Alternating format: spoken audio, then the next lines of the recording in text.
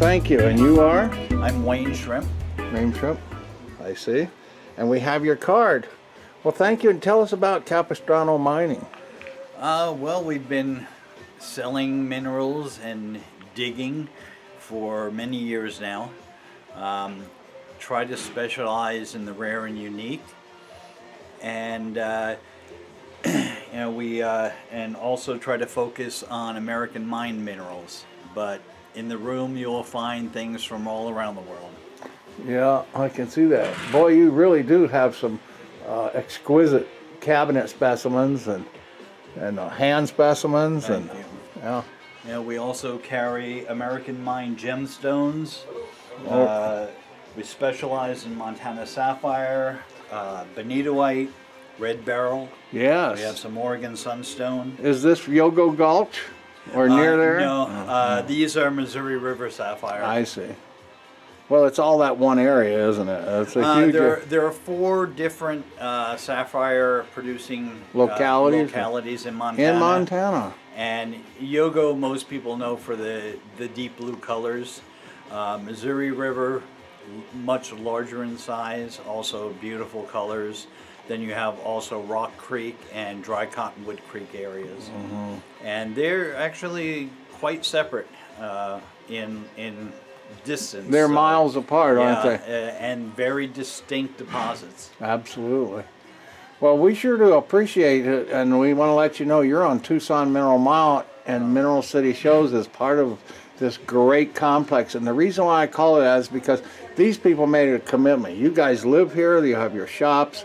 You know, McCall, she came from Hollywood, and she bought her a place, and Superb Minerals, and all of these people. So you guys are here for the long haul, and you've been here how many years now? Well, I've only moved here 3 years ago, but I've been coming to Tucson for at least 20 years. Yeah, and everybody's 30, 40. El Paso Rock Shop, he's 30. Mm-hmm.